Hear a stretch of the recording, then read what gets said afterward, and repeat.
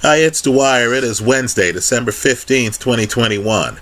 GamblersAdvisory.com, a free site. BettingAngle.us, a free site. Let's talk about Artur Beterbiev's latest title defense at light heavyweight against Marcus Browne. But remember, the opinion you should follow should be your own. Just consider this video to be a second opinion from a complete stranger online.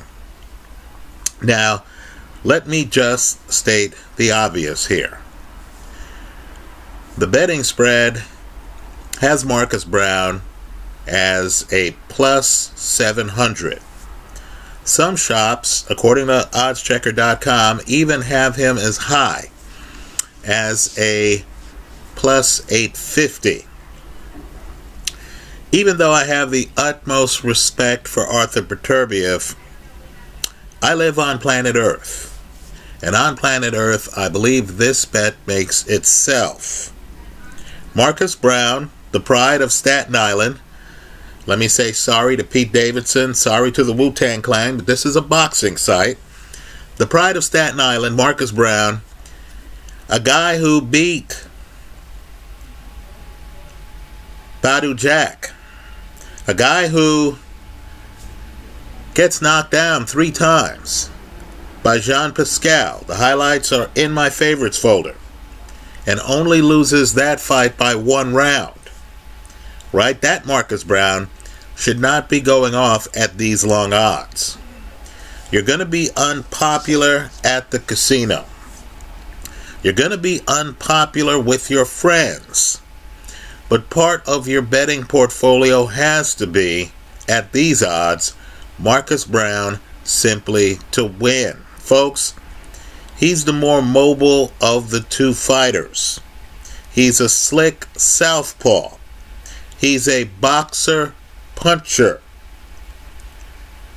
Right? Beterbiev, one of the hardest punchers in boxing. I have the highlights from his career in my favorites folder. He is a very hard puncher, but you'll notice as you look at the film that Beterbiev does have a weakness. He needs a pocket. This is not Golovkin with ring coverage. Beterbiev doesn't have a lot of ring coverage. He relies on hooks. He's two-handed. He's a heavy puncher. If you cover up top, he'll hit you in the body. He's alpha in fights. He's front foot heavy. He gets you over by the side of the ring. In the video that I have posted here, look at him against Tavoris Cloud, a guy who was a very heavy puncher. He's battering Cloud. He has Cloud on his back foot. He has Cloud over by the ropes. Here's the problem, right? And position is everything in this fight. Marcus Browne has ring coverage. Marcus Browne has an excellent jab. Marcus Browne is a skilled counterpuncher. He has the longer game than Artur Beterbiev. There is a possibility that Marcus Browne stays outside and wins this fight from the outside. Right? He's going to have to stay away from the ropes.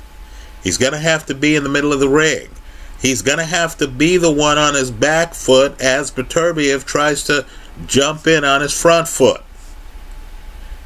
But let me just say, you know, Marcus Browne has fought quality competition. You remember Gabe Campillo, former champion at 175. He fought Marcus Browne. Got stopped in the first round. Folks, that's Campillo's last fight. An argument can be made that Marcus Browne ended Campillo's career.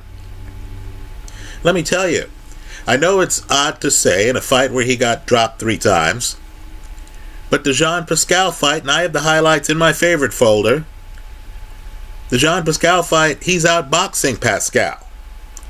Right? Okay, you get dropped 3 times, you might lose on the scorecard. That fight was stopped prematurely off a headbutt. Right? Browne couldn't continue. They went to the scorecards. And, of course, Browne lost that fight by a round. Had the fight continued, I'm just telling you, when Browne wasn't getting knocked down, as odd as that sounds, Browne was winning the fight. Now, let's talk about what's disturbing about Browne. You'll notice that the Jean-Pascal knockdowns are off counter right hands. In other words, Browne, a lefty, was too close to Pascal, who has power, repeatedly. And when Browne went down, he goes down hard. It looked like he was fully conscious, but it did look like his body wasn't cooperating. And that's bad.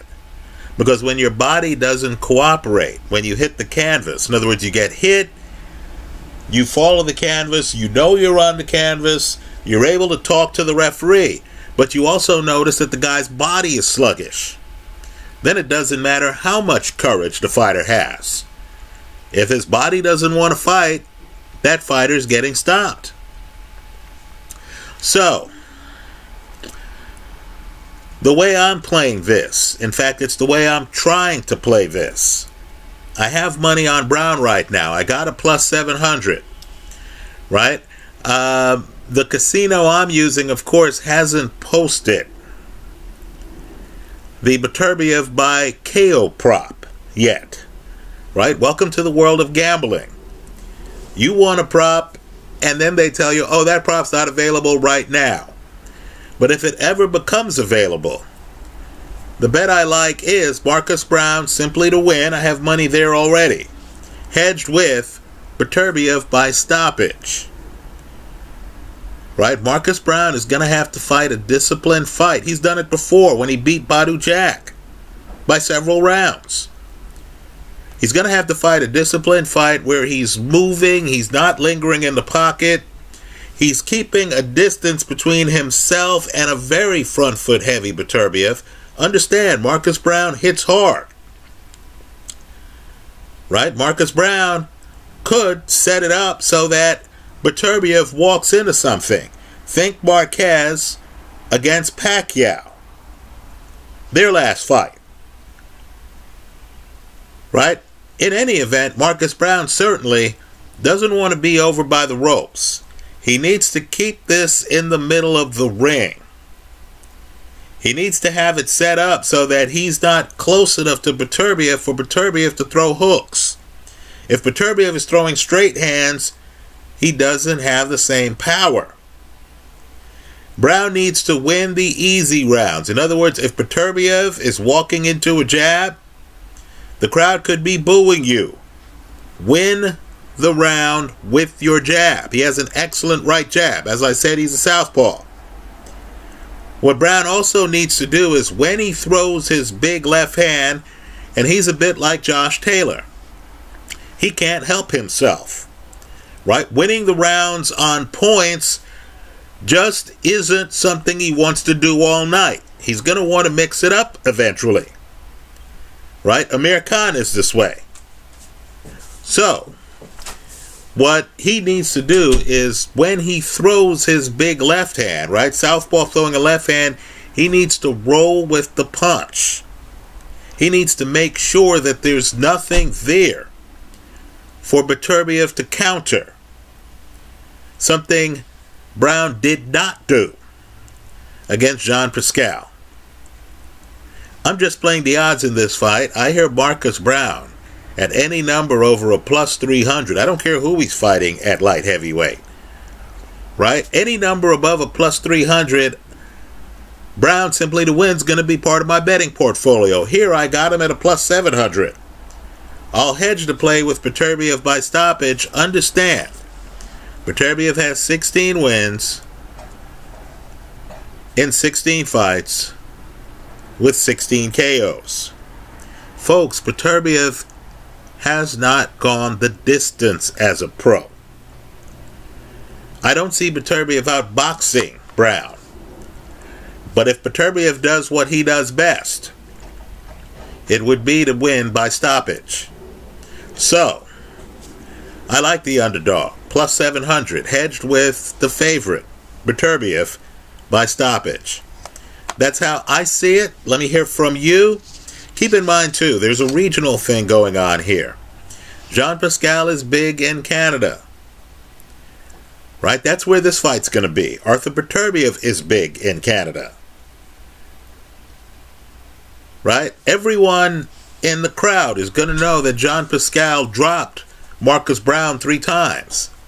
There's a little bit of pressure on Artur Beterbiev to at least match the performance of Jean Pascal. Right? And so, just understand, Beterbiev is not coming in here to win a decision. Right? He's not coming in here to box and bob and weave. No, he's coming in here to be on his front foot throwing hooks. He's going to try to corner Marcus Browne from the first round. Right? So it's up to Browne to show us that he could keep the fight in the middle of the ring. That he could keep Beterbiev outside getting hit by a jab. That sets up Browne's left hand. If I'm Browne, I don't even focus on throwing left hooks. I just try to throw straight lefts off the right jab. That's how I see it. Let me hear from you. I hope you leave your comments in the comment section of this video. Thanks for stopping by.